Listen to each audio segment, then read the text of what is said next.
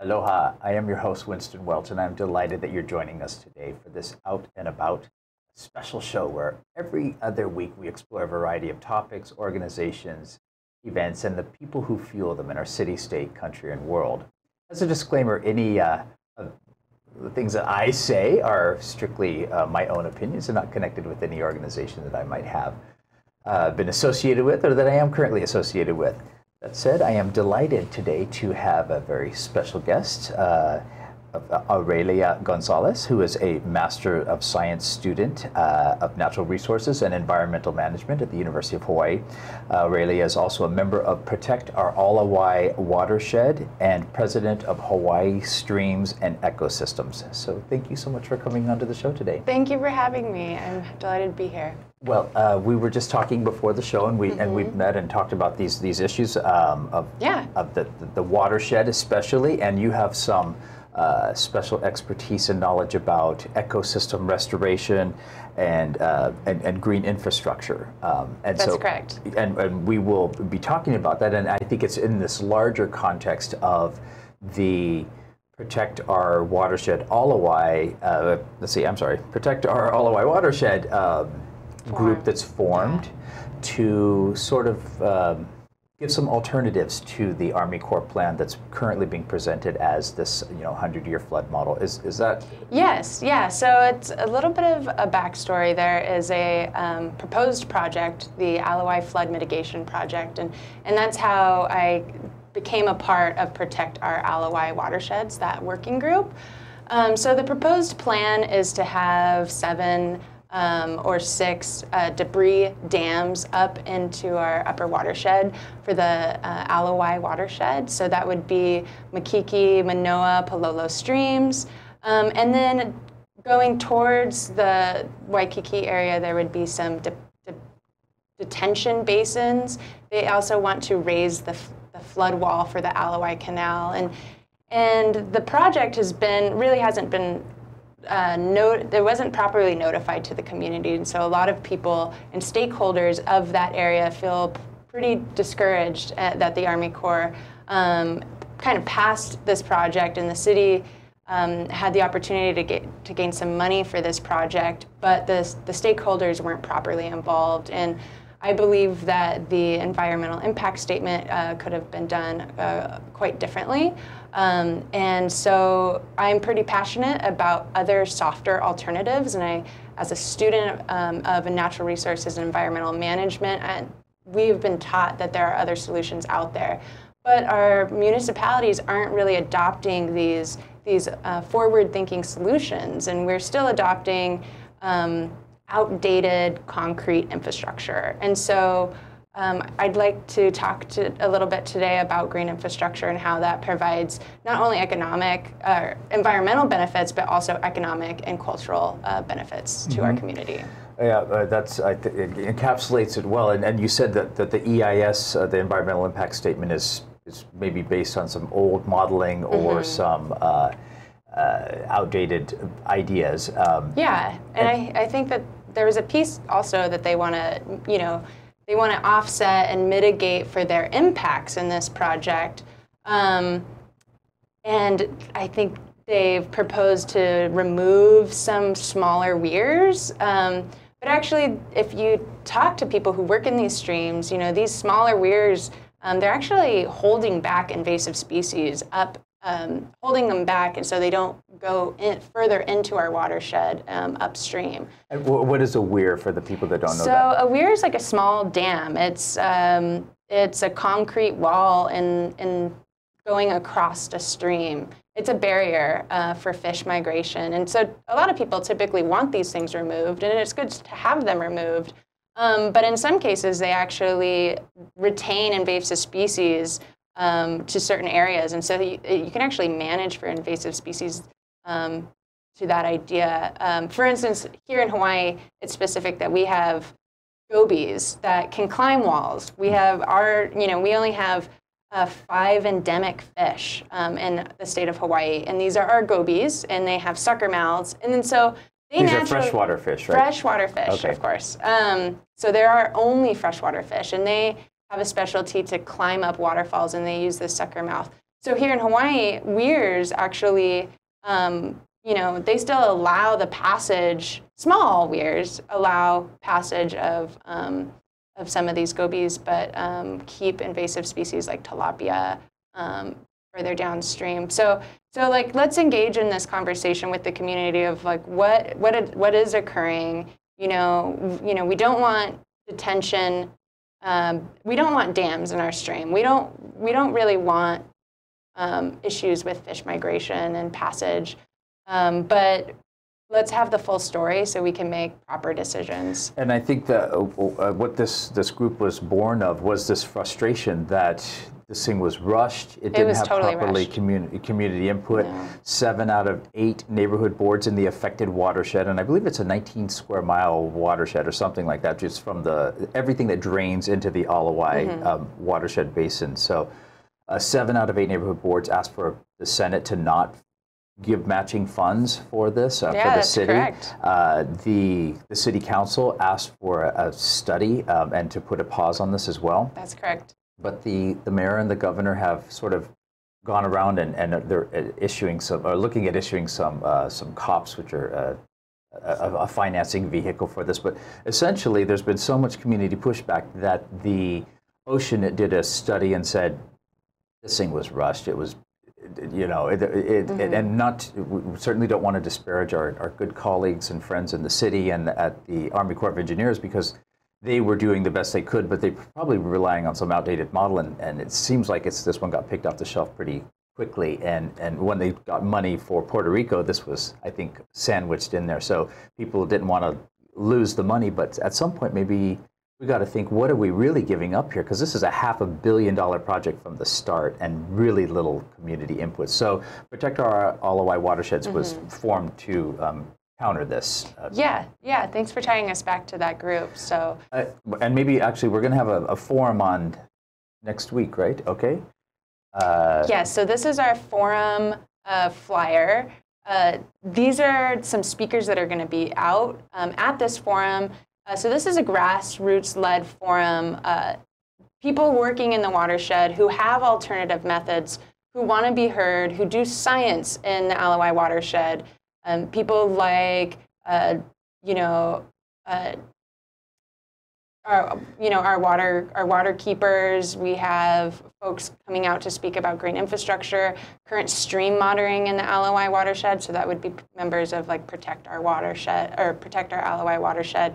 And so that's going to be at the golf club house on October 29th. Which is a Tuesday. Tuesday night, so a week from tomorrow. Yes. At 6:30 yes. to 8:30, it said, and the Ala Wai Golf Course Clubhouse. Yes, thank you. It's the ballroom upstairs, so on the second floor, plenty of parking. Yes, and that'll be at 6:30.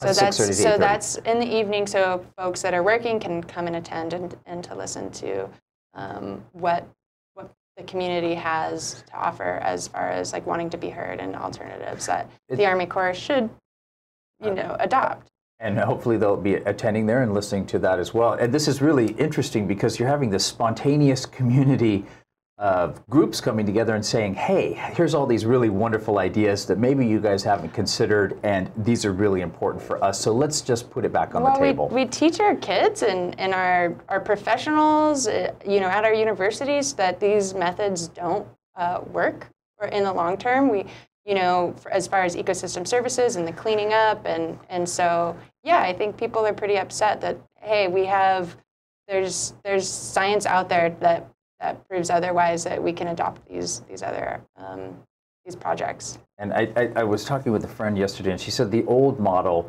maybe when I was younger, was about command and control, whether it was employees or the government or whatever. It's okay, this is what you do and this is how you do it. But we've moved away from that a lot in our society and how we do education, raise children even, and it's about collaboration, it's about input, it's about negotiations and real buy-in, because when the community doesn't buy in, we're seeing this all over Oahu, I think, where the city or the state have said, this is what we're going to do, whether it's Mauna Kea or Bellows or... Oh, yeah. That's exactly what's happening in this story. Yeah. And then the same for this, right? Right. that we are bypassing community engagement and neighborhood needs. Opportunities are going to be missed if people just pass this plan as is, and instead of incorporating the things that we've been taught and learned to make forward-thinking ideas and solutions. I mean, this could be a model. If Hawaii can do this the right way, it would be a great model for collaborative thinking and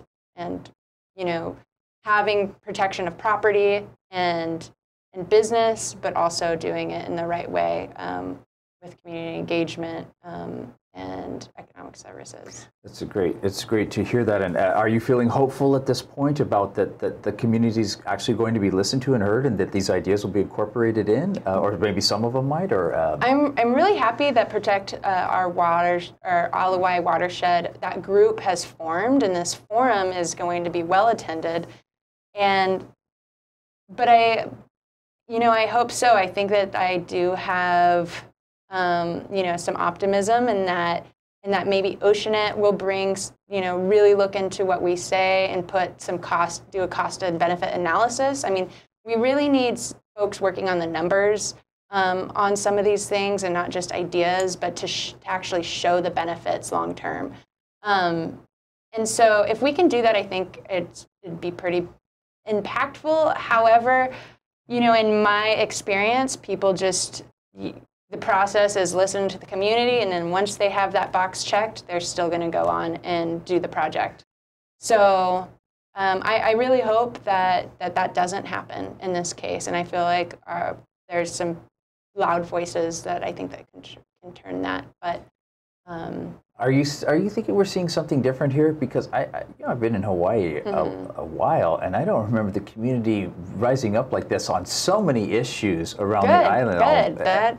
Good. It's everywhere. Yeah. It's all across, just saying, no, we don't want this. Are we in a different time period where people are just wanting their voices to be heard, or? Well, it's practice. I mean, I think it's a new practice that people are actually doing active listening, and doing social studies around what people are saying and incorporating that into city planning. Those are new practices, and I think that with those practices being properly implemented, I think that they can make great examples of how that's done, and maybe that's what we're on the fringe of that, the old ways and these new ways, and they're kind of clashing. But this is the first time I have seen a group organized and with so many voices that they say, no, we don't want this project. We have alternatives. These are the people that see these alternatives. It's time.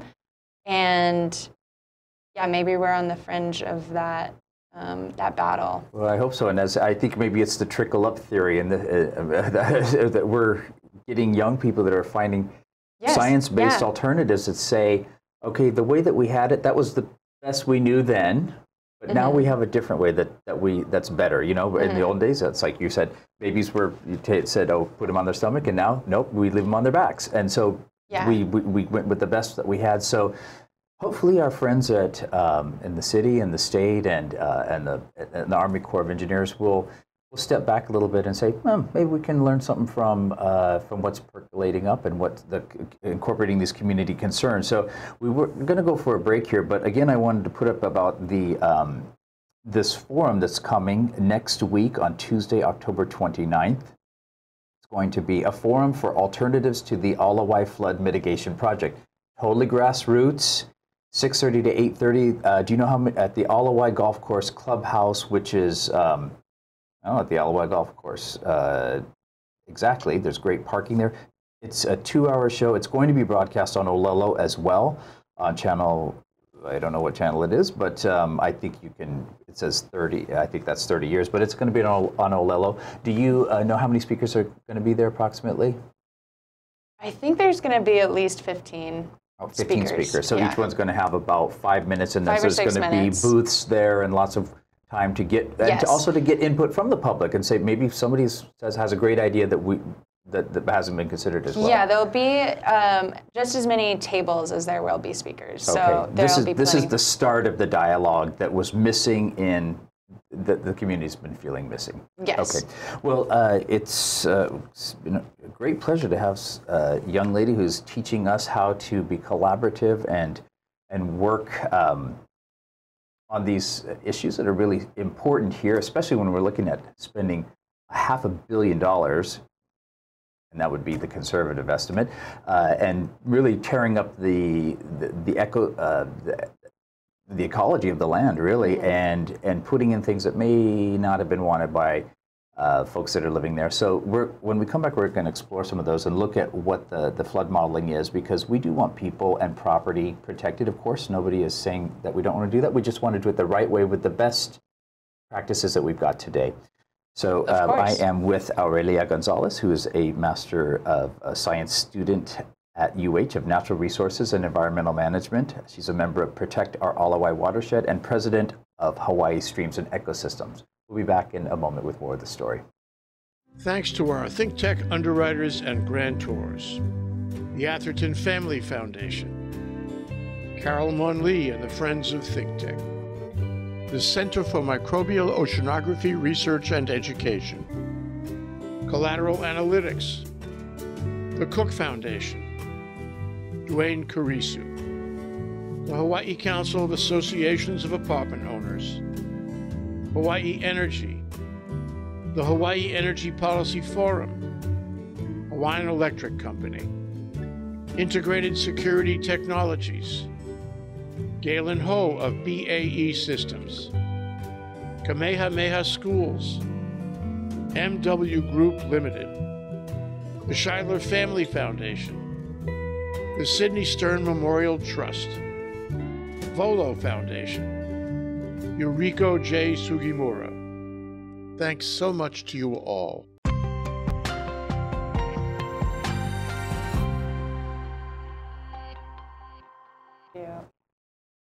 Aloha, we are back and we're live. I'm Winston Welch, and this is Out and About on the Think Tech Live Streaming Network series. And today we are talking with Aurelia Gonzalez, who is a Master of Science student at the University of Hawaii studying natural resources and environmental management. She's a member of Protect Our Ala Wai Watersheds and president of Hawaii Streams and Ecosystems. And I'm delighted to have you back here. Thank you. So we are talking about that next week for the folks that are listening at home on Tuesday, October 29th from 6:30 to 8:30. We're going to have a forum presented by Protect Our Ala Wai Watersheds with a whole bunch of other groups coming in here, right? You said 15 or 20 groups, and they're going to all speak for a pretty strict amount of time. There's going to be a lot of booze available, so people are going to be able to come in and give their 2 cents.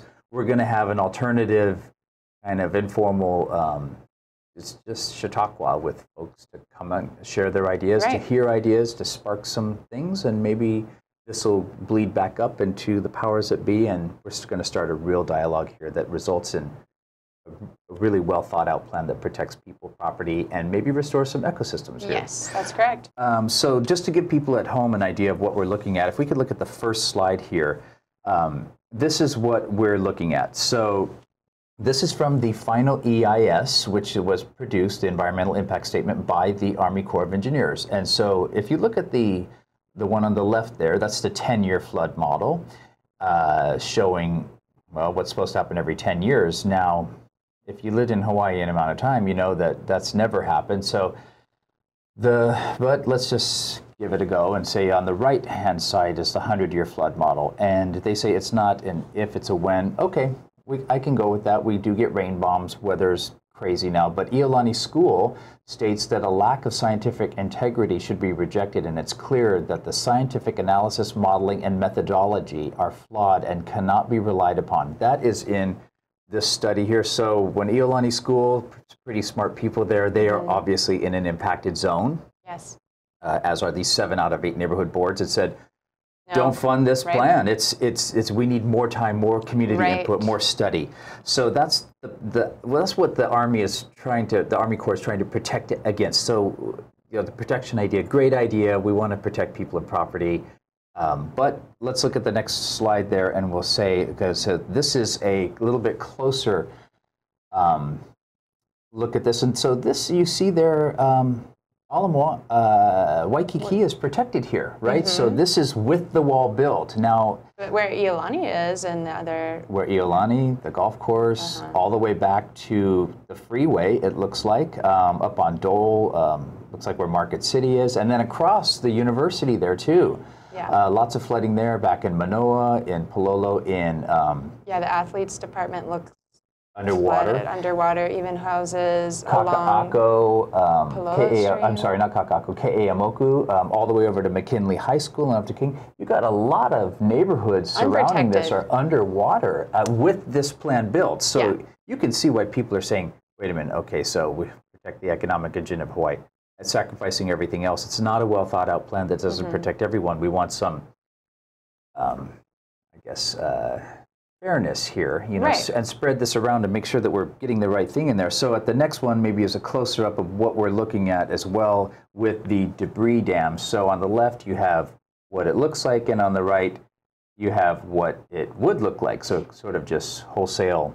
Right, and most people are familiar with these debris dams because we have some already, but they're overgrown and they're not maintained. So the debris dams that we currently have, they already pose issues with our watershed. And that could be because they're unmaintained. They're just, in my opinion, a lost cause. They're supposed to retain down trees and water that are coming from the mountains to not block the stream system. And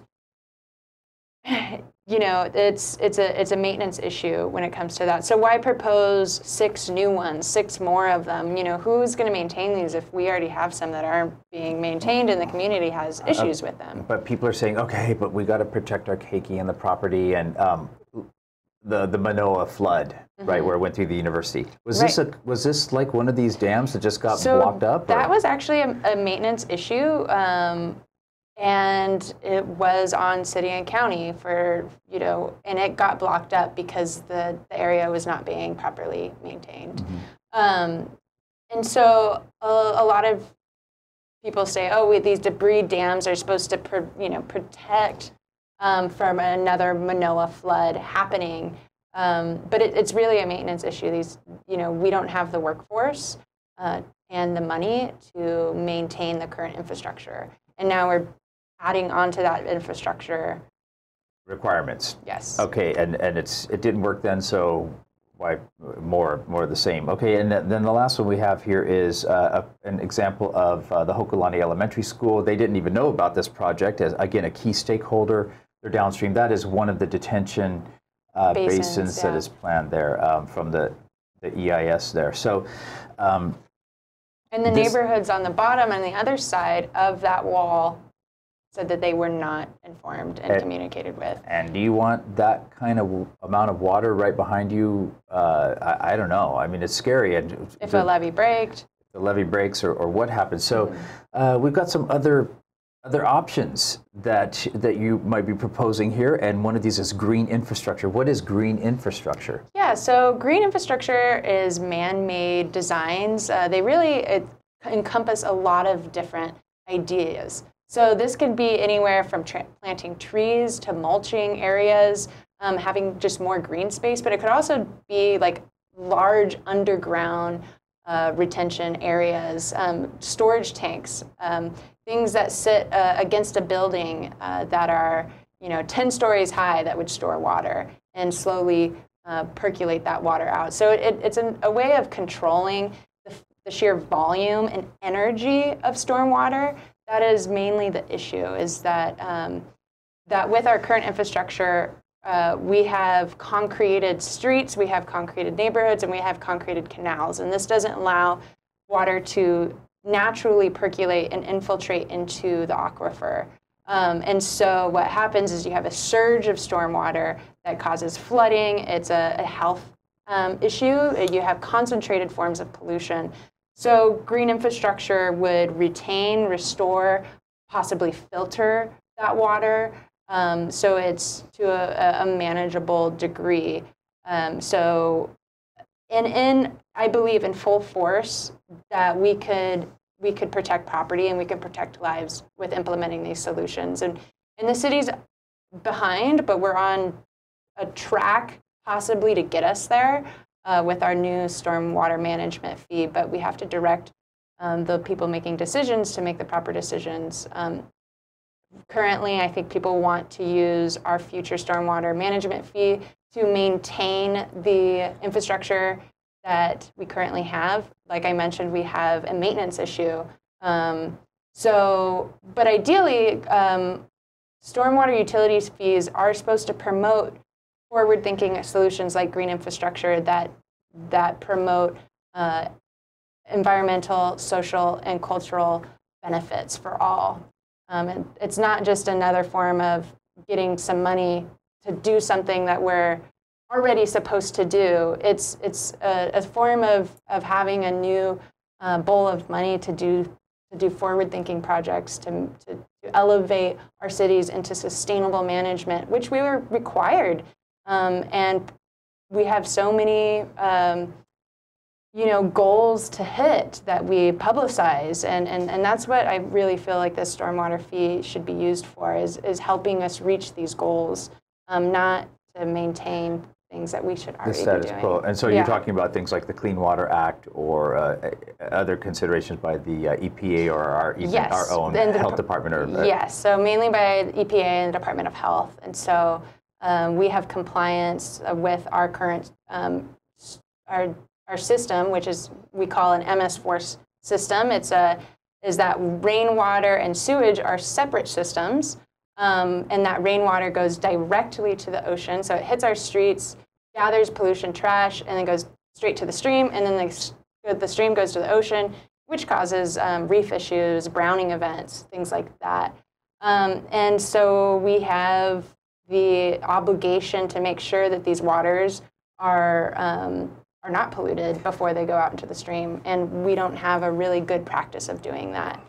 Is it possible to integrate maybe some of these ideas, like a detention basin that's not being used most of the time, along with some of these green practices? Yeah, so the detention basin that you showed in a park is actually, although they would have some stakeholders that are pretty upset, it is a form of green infrastructure. It's a way of retaining water. And allowing that water to slowly percolate. It's an idea, so it could be a pilot idea. Maybe that's not something that we want to go with, but maybe we're okay with underground storage. And then we want to talk about, okay, well, where's the water table? Where's, where can we do underground storage? So, yeah. Okay, and there's going to be a lot of ideas that are presented at this forum. Yes. Which you're part of the group, Protect Our Ala Wai Watershed. Yes, I will be speaking. If you guys would like to learn more, please, I'll be there. You will be speaking, and that is next Tuesday, October 29th, at the Ala Wai Golf Course Clubhouse, and on the second floor. It's going to be at 6:30 at night, where you're going to be speaking with about 15 other groups, just sparking the mind and getting some juices flowing. There's going to be kids. It's going to be a fun event.